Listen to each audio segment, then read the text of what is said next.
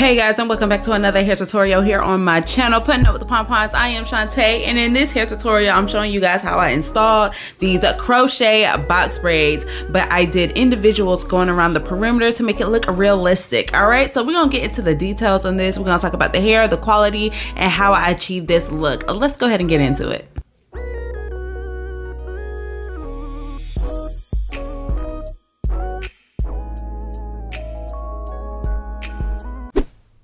Now, of course, before we go any further, let me not forget to invite you to hit that subscribe button. If you are new to our channel, come join the family. We would love to have you. And to all of my returning subscribers, hey bestie, hey mama, hey friend, hope you are being blessed and safe as always. So here I am, freshly washed. I use the Soapbox tea tree oil. I've been using that for the past couple of weeks, and it's really starting to grow on me. My first attempt at using it, I wasn't particularly like a big fan of it, but now I really do love it. Like, I've experienced a lot less breakage using it just in those past couple of weeks, and my hair has been really soft. So here I am dividing my hair into 4 sections. Working in small sections is definitely going to be key for this style, and I'm blow drying my hair. And of course, I got to show y'all my inches real quick because my healthy hair journey for these past couple of years has been astronomical, and I love to share in the wealth. Okay, so here I am showing you guys the first section I'm going in with to blow dry. So I'm making that section even smaller. And my rule of thumb for my sections when it comes to blow drying my hair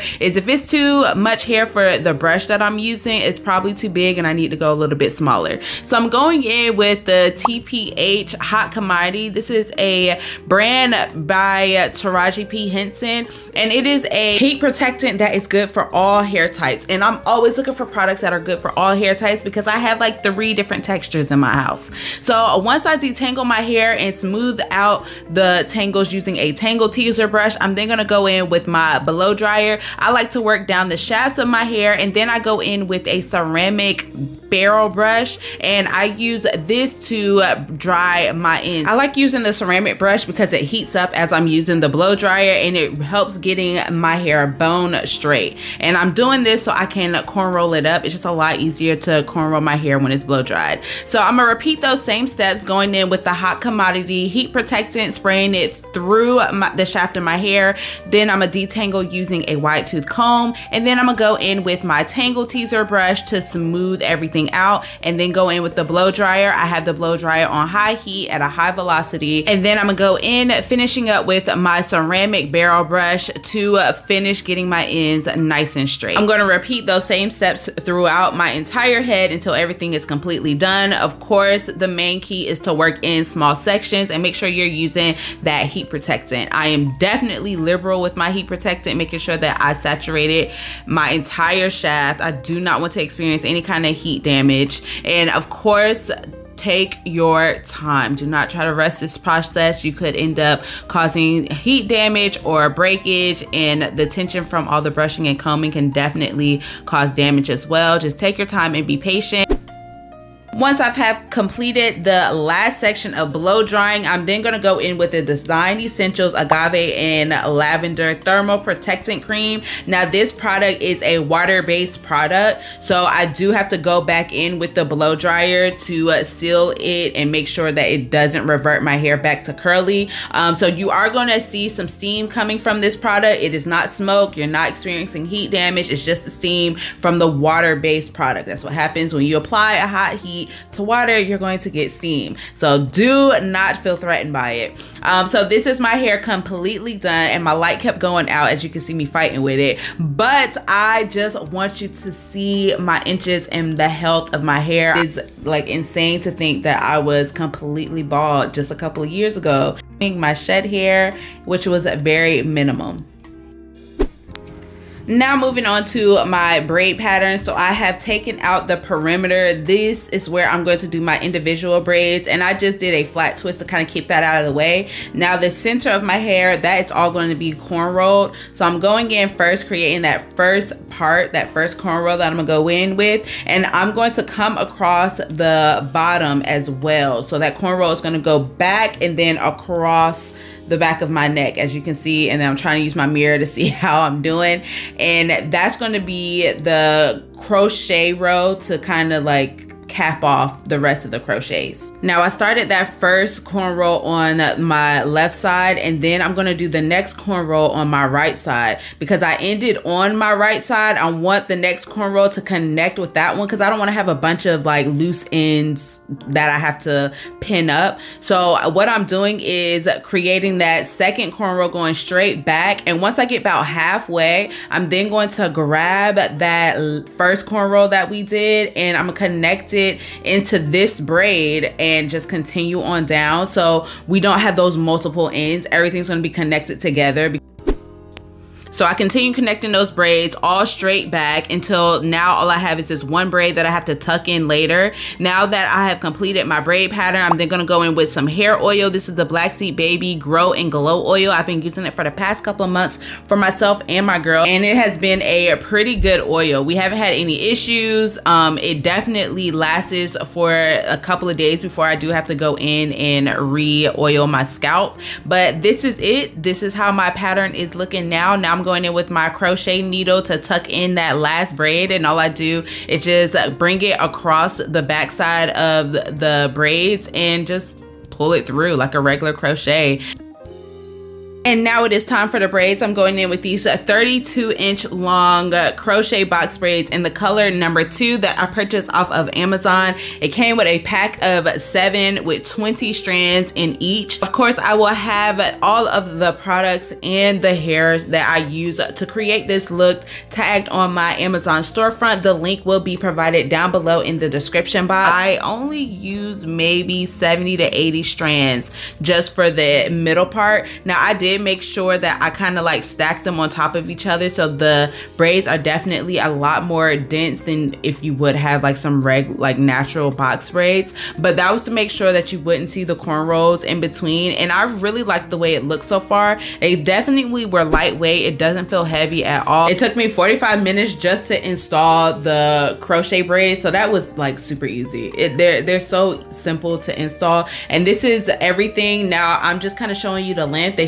fall right below my waist, and then I'm also checking the back to make sure I didn't miss no braids, and I'm glad I did, because I did miss like an entire braid like right there. Oh my goodness, nothing was over there, so I had to make sure that I fill everything in. So make sure you always check the back of your head. There's no telling what is going on back there. It may look like everything is filled in and you'll have a whole missing piece.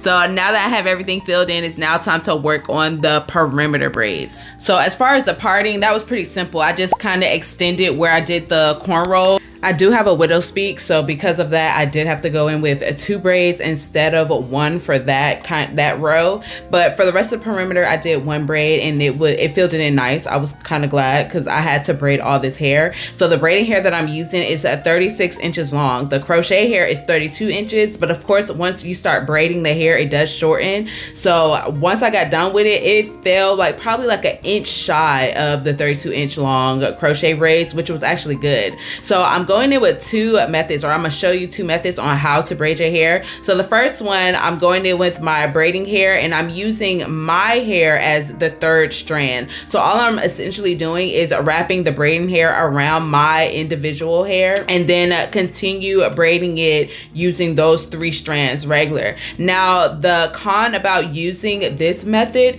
is that I end up having to of course once my hair runs out, I have to kind of like borrow hair from the other strands, and that can be a little difficult, and it can also make your braid look a little janky borrowing all that hair. So that isn't one of my favorite methods, but it is a very easy and beginner friendly method. Now the second method that I like to use is I take my braiding hair and I divide it, but I don't divide it in half. I kind of do like a 1/3. I take 1/3 piece away from it, and that 1/3 that I took away, I'm going to wrap it around the braiding hair. And what essentially is happening is that 1/3 piece becomes its own strand, and then of course I have these 2 strands that are now going to make up my 3 strands for my braids, so I don't have to worry about borrowing hair. Now you have to kind of like do this movement with your fingers, and I have no way of explaining that, guys. I'm so sorry. I hope me slowing it down will just kind of help you with it.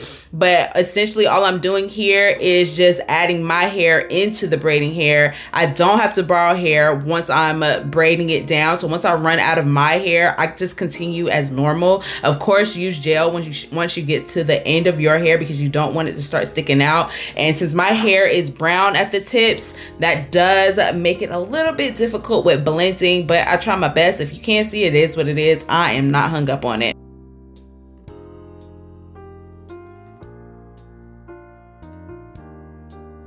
These braids are the ones that I braided myself, and now I'm going to dip them in hot water and we are done. So this is a completed look for the box braids. I've had them in for 2 weeks now, going on 2 weeks. And this is about the time where I'll be ready to snatch these out and be on to the next style. 2 weeks is usually my max when it comes to protective styles. I don't know why, but it really just is. But my plan is to keep these in until the end of the month. I have a trip where we're going to DC, and I want to kind of wear these out there and then take them back out when I come back down. I really do love this style. I have worn it pretty much down the entire 2 weeks that I've had it. It is starting to like grow out at the roots now. I don't know if you can really tell, but it looks good. Like, it looks really good. Like, if I feel like if I do need to like touch it up, all I have to do is just take out this perimeter. I have 70 braids in. My intentions was to only put in like 40 in the middle. That's about average for like a regular box braid style, but I did 70 because I didn't want you to see the cornrows. I kind of, you know, I packed them in there, but that was my choice. Of course, you can make that decision on your own when you do your own style. So yeah, 70 strands of these, and then my perimeter, I have another 15 or 20 going around my perimeter. I love the quality of these braids. They haven't, like, I haven't had any of them unraveling. To be honest, the crochet braids are holding up a whole lot better than the braids I did myself. Like, this is the braid I did myself, and this is the crochet braid. It just looks so nice and uniform. Like, I'm so jealous. It took me 5 hours, and that's just braiding, not the washing and the blow drying part, just the braiding part. Braiding my own hair down, crocheting, and then braiding these long ass braids as well. If you want to purchase the hair to create this look, it will be linked down below in my Amazon storefront. Go ahead and end this real quick. Thank you guys for joining us on another video. Do not forget to check out tomorrow's video. I'm going to be doing some head wraps. I haven't done a head wrap tutorial in a couple of years, and I feel like it's time to update you guys on what I've been doing lately. So I will see y'all on another one. Be blessed and be safe.